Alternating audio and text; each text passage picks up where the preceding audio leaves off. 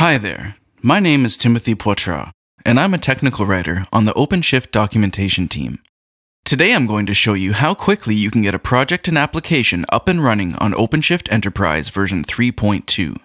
Once you've ensured that you have everything you need to get started, it's time to fork the sample repository.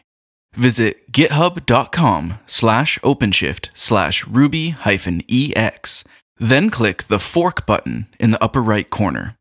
Choose your own user icon and you'll be taken to your new forked repository. Click Clone or Download.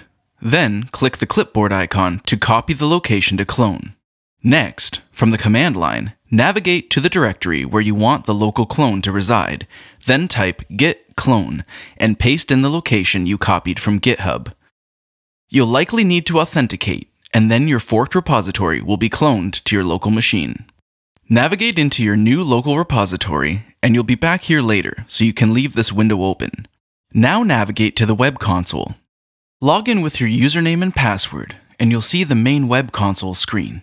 If you have membership to any projects, they'll be listed here. We're going to click New Project to create one. Type a unique name, a display name that'll be used within the web console, and a description of your project, then click Create. Now we're ready to create an application. Click Browse and select Ruby from the drop-down list. This filters available builder images, templates, and quick start applications.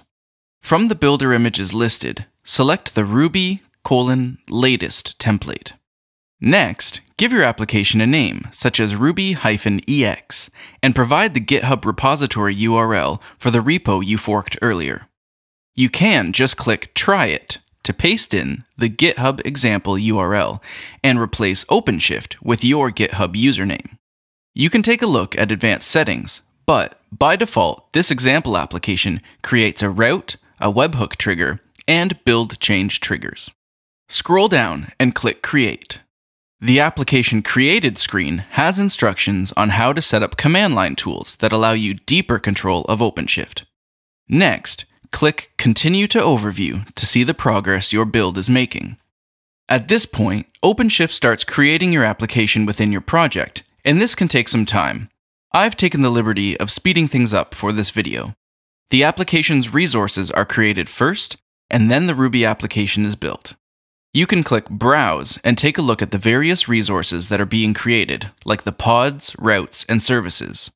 Back at the overview, while the Ruby pod is being created, a donut chart shows it as in progress. The Ruby application is being built via the OpenShift source-to-image builder, which combines the provided source from your fork with the Ruby builder image to create a new image where your application will run. Once the deployment donut chart turns blue, click the route address. This is the external address that you use to access your application.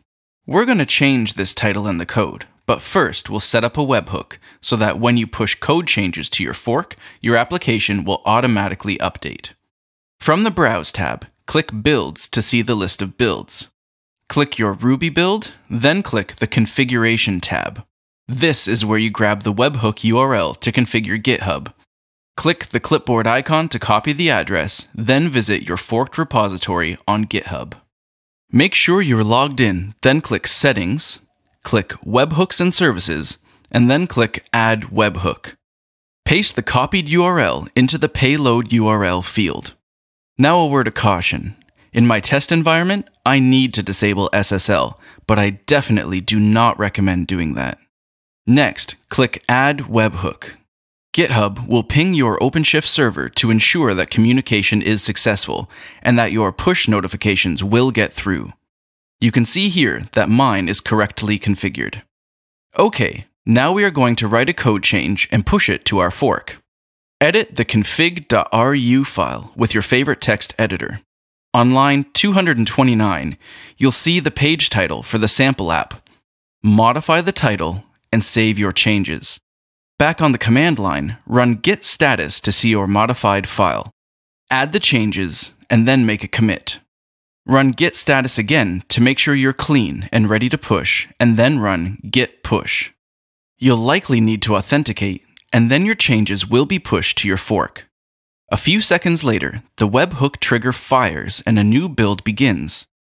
The status will change from pending to running and eventually to completed. While it is running, you can click View Log from the Overview page to check on the progress of the new build. Once the build is complete, visit the web address for your application, which can be found on the Overview page. If you loaded it previously, you may need to refresh the page. And here we see the changes we just pushed, which were triggered automatically by our webhook. This is a simple app, just a welcome screen with details about OpenShift, but this process allows you to develop your application and very quickly push your changes with the rest of the build process fully automated. Thank you for watching. I'll be creating some more videos for you in the near future.